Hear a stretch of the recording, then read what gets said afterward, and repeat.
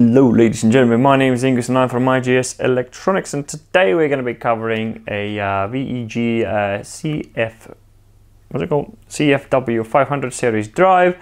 Which one is, by the way, the higher end of the drive of the CFW family. There's a 300 and there's a 100. We are going to be covering both of them in the near future. So as usual, we're going to be making a three-part video where we're going to be commissioning the drive and running a local run in the first video, and the second video is be ER23Y controls, exploring a bit more parameters, and also we'll be using potentiometer. And in the third video, we're going to be going deeper with another form of control, which is MOP, which is two button speed control, plus minus speed control. And also we'll be working on setting up the drive to run in a multi-frequency. So all the manuals and related videos and anything else that I find it might benefit you in any possible way will be in description below. And that drive, particularly right down there, will be available on my website or eBay store if you wish to get one. So other than that, let's get started.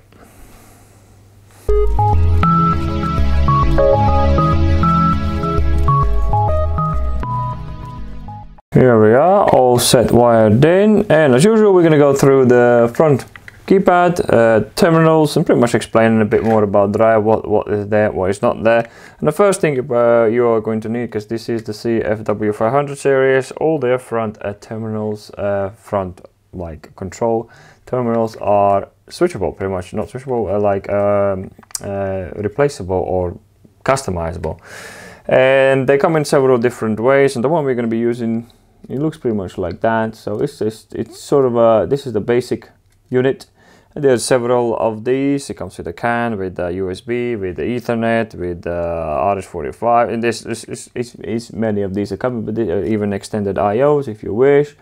And so yeah, so we are going to be using today the very basic one. So this is the first entry one, and pretty much most of the people will be having this, and then you just plug it in, and pretty much that's how it's going to be looking at when it is done.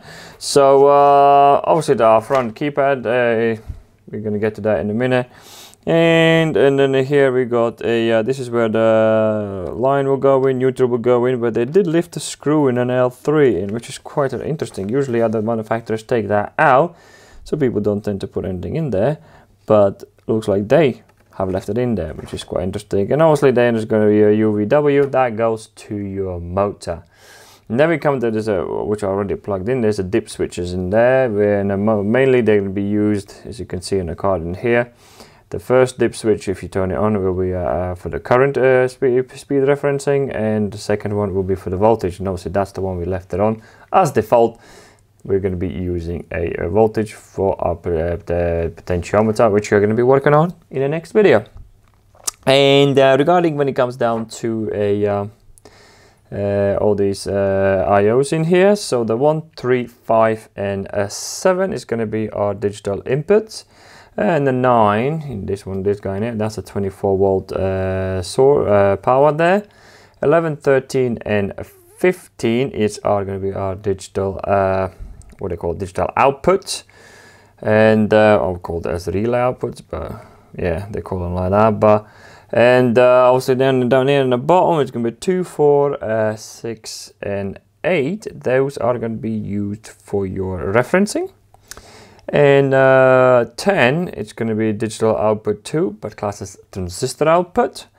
And 12, 14 for RS-485, A and B, and also 16 is going to be the last one in here.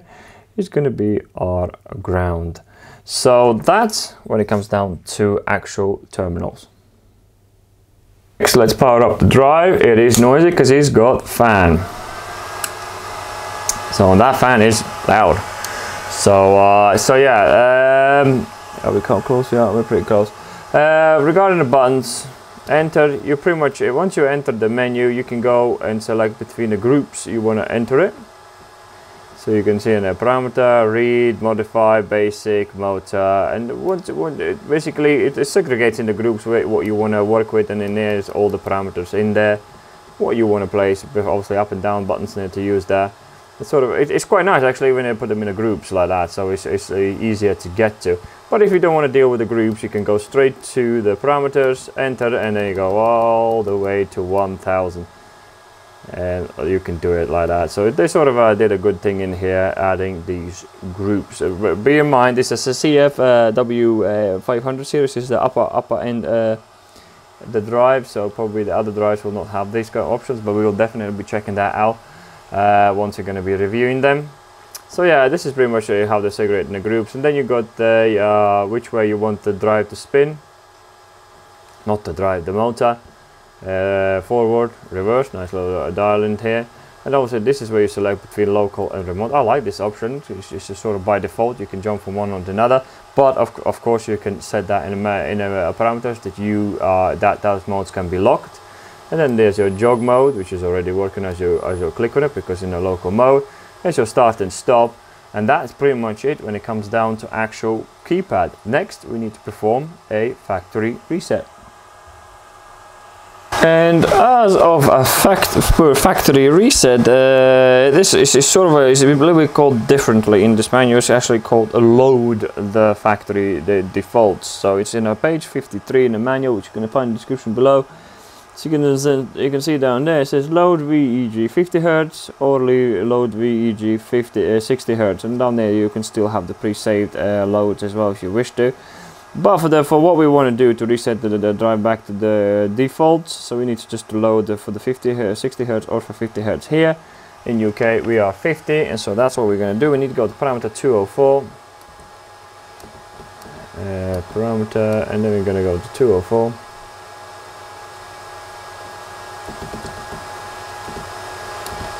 Go for what we want to load, so in our case it's going to be 6, and there we go, it does its business. Just looks a little graph down there. There we go. Sort of resets the whole thing. And another thing I want to show you as well is if you leave, enter the menu again, sorry, and then go on. You can see the thing called modified in here. These are the groups in here, so you can go into. It's quite nice. You go to modified, and in here it's like ABB. I think ABB drive had that as well. You can see what sort of parameters has been modified, and this is just this base frequency down there, but you can see there's no parameters been modified. But if we go to back and then we go for the, let's say, a basic parameters, and the first one in here, which is going to be our acceleration, let's change that all the way to 1 second.